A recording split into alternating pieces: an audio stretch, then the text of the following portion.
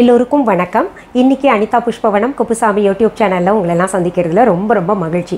இன்றைக்கு பிறந்தநாள் மற்றும் திருமண நாள் காண இருக்கின்ற அனைவருக்குமே என்னுடைய வாழ்த்துகள். உங்களுடைய வாழ்க்கையில் நீங்கள் அனைத்து நலங்களும் வளங்களும் கிடைக்கப்பெற்று நீடூழி வாழணும்னு சொல்லிட்டு நான் இறைவன் கிட்ட பிரார்த்திக்கிறேன்.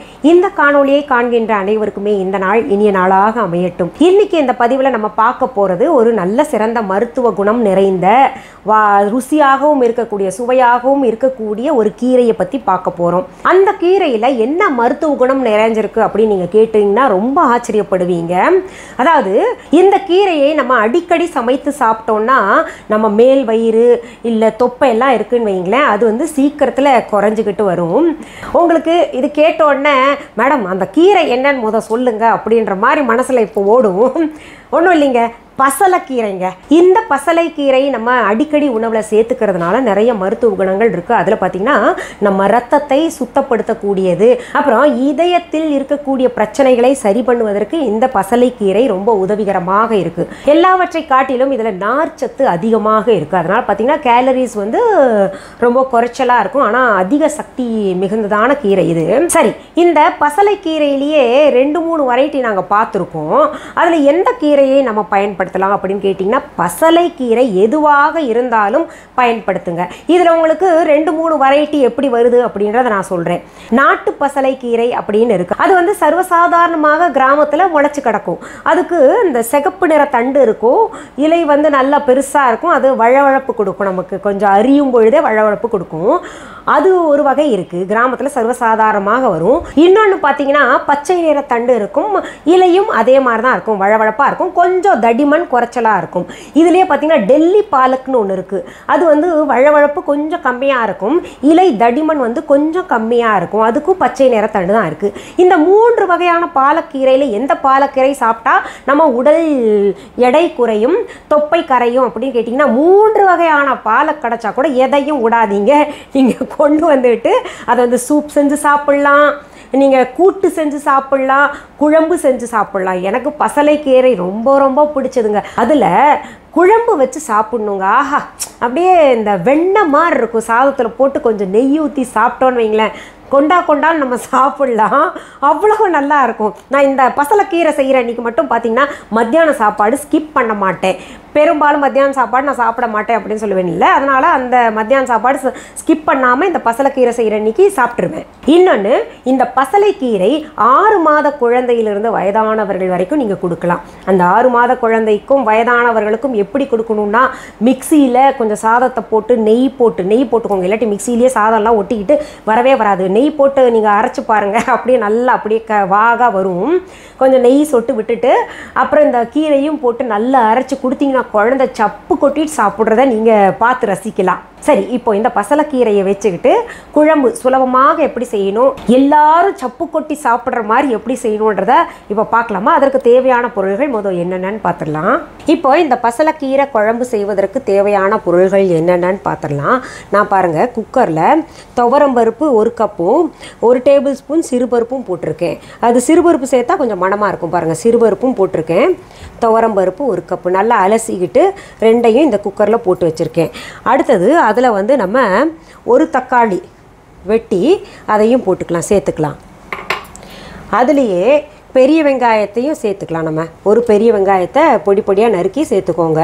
நீங்கள் இப்போ நினைப்பீங்க பெரிய வெங்காயம்லாம் வதக்க வேண்டாமான்னு. நான் பெரும்பாலும் இந்த ஆயிலில் வதக்கி போடுறத தவிர்ப்பேங்க. அதனால் நான் வந்து இதெல்லாம் வேக வைக்கும் பொழுதே எல்லாத்தையும் சேர்த்துப்பேன். அடுத்தது 2 பச்சை மிளகா, நீங்கள் காரம் உங்களுக்கு ஏற்ற மாதிரி போட்டுக்கோங்க. அடுத்தது மஞ்சள் தூள் கொஞ்சம் சேர்த்துக்கலாம்.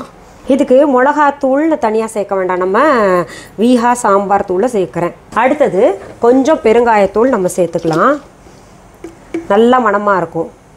பெருங்காயத்தூள் நிறைய பேர் தாளிக்கிற போடுவாங்க. நான் வந்து எண்ணெயில் பெரும்பாலும் தவிர்த்துருவேன். கருவேப்பிலை, பெருவங்காயம் இது எல்லாத்தையும் தாளிக்கிறதுல தவிர்ப்பேன், இந்த எண்ணெய் படாமல் போடுவேன். இப்போது நம்ம இந்த பசலைக்கீரை இருக்கு இல்லையா, ஸ்பினச், அது வந்து பொடியாக நறுக்கி வச்சுக்கோங்க, நல்லா அலசிட்டு அதையும் சேர்த்துக்கலாம். இப்போ பார்த்தீங்கன்னா இதில் எனக்கு டெல்லி பாலக் கிடச்சிருக்கு இன்றைக்கி. அந்த டெல்லி பாலக்கும் ரொம்ப நல்லது.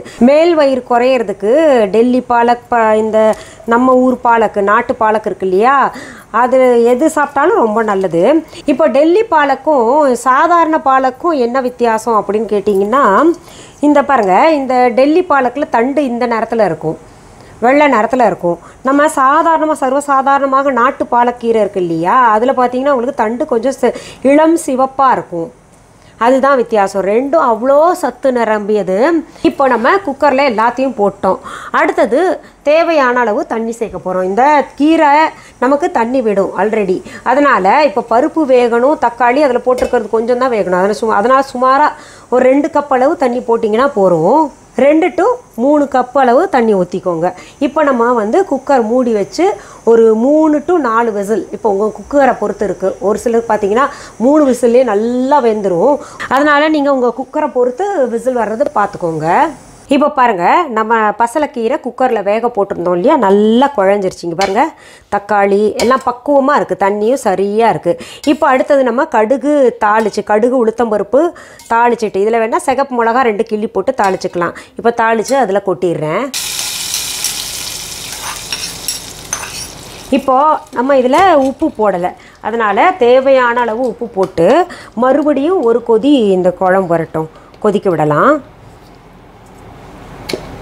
இப்போ பாருங்கள், நம்ம சூப்பரான பசலைக்கீரை குழம்பு தயார். இதை இந்த வெள்ளை சோறில் குழம்பு ஊற்றி கொஞ்சம் நெய் ஊற்றி சாப்பிட்டோன்னு வைங்க, அவ்வளோ பிரமாதமாக இருக்கும். பாருங்கள், நெய்யும் விட்டுருக்கேன், ரொம்ப ரொம்ப டேஸ்ட்டாக இருக்குங்க. நீங்கள் ஒன்ஸ் சாப்பிட்டிங்கன்னா இந்த குழம்ப திரும்ப திரும்ப கேட்பீங்க, அவ்வளோ நல்லாயிருக்கும். நம்ம இப்போது பசலைக்கீரை குழம்பு எப்படி செஞ்சோன்னு பார்த்தோம் இல்லையா. உங்களுக்கு நான் இப்போ இந்த கொரோனா வைரஸ் முடிகிற வரைக்கும் சாப்பிட்டு காமிக்க மாட்டேன்னு சொன்னேன் இல்லையா, அதனால் அந்த பகுதியை இந்த பதிவுகளில் நான் ஸ்கிப் பண்ணிட்டு வர்றேன். நீங்கள் இந்த பசலைக்கீரை குழம்பை செஞ்சு பார்த்துக்கிட்டு எனக்கு கமெண்ட் பாக்ஸில் கமெண்ட் பண்ணுங்கள். இப்போ தெரிஞ்சவங்க வந்து நினைப்பீங்க, இவ்வளோதானா எங்களுக்கு தான் தெரியுமே அப்படின்னு. தெரியாத யங்ஸ்டர்ஸ் எத்தனையோ பேர் இருப்பாங்க இல்லையா, அவங்களுக்காக நான் சமைச்சு காமிக்கிறேன்னு நினச்சிக்கோங்க. இந்த பதிவை முடிக்கிறதுக்கு முன்னாடி நம்ம viha.online ஆர்டர் ப்ளேஸ் பண்ணவங்க எல்லாம் எங்களுக்கு பொருள் எப்போ வரும் அப்படின்னு கேட்டுக்கிட்டு இருக்கீங்க. பொருள் இப்போ கொஞ்சம் கொஞ்சமாக போயிட்டுருக்கு, குரியர் சர்வீஸ் தொடங்க ஆரம்பிச்சிட்டாங்க. அதில் உங்களுக்கு வந்து சேர்றதை கூட கமெண்ட்ஸில் எனக்கு போட்டிருக்கீங்க, எனக்கு இன்றைக்கி பொருள் வந்துருச்சு அப்படின்லாம். அதனால் வந்து சேர்ந்துடும். என்கிட்ட நிறைய பேர் வந்து புதிய பொருள்கள் ஏதாவது சேர்த்துருந்தீங்கன்னா அதுக்கு தனி ஒரு செக்ஷன் உருவாக்குங்க அப்படின்னு கேட்டிருந்தீங்கல்ல. அதனால் விஹா நியூ ப்ராடக்ட்ஸ் அப்படின்னு ஒரு காலம் இருக்கும். அதில் போயிட்டு பார்த்தீங்கன்னா புதிய பொருள்கள் எல்லாம் இருக்கும். அதில் பார்த்தீங்கன்னா இப்போ புதுசாக கபசுர குடிநீர் சேர்த்துருக்கோம். அப்புறம் வந்து இந்த ஃபேஸ் மாஸ்க் இருக்கு இல்லையா, யூஸ் அண்ட் த்ரோ, அதை சேர்த்துருக்கோம். பாருங்கள், கபசுர குடிநீர் இல்லாதவங்க கோல்டு காஃப் பவுடர் குடிச்சிட்டு வாங்க. ஏன்னா இதை காட்டிலும் அது வந்து இன்னும் நல்ல ஒரு பவர் இருக்குது, இம்யூனிட்டி நிறையா இருக்கும் அதில். சரி, மீண்டும் அடுத்த பகுதியில் வேறு ஒரு நல்ல தலைப்போடு உங்களை எல்லாம் சீக்கிரத்தில் சந்திக்கிறேன். அது வரைக்கும் நன்றி, வணக்கம்.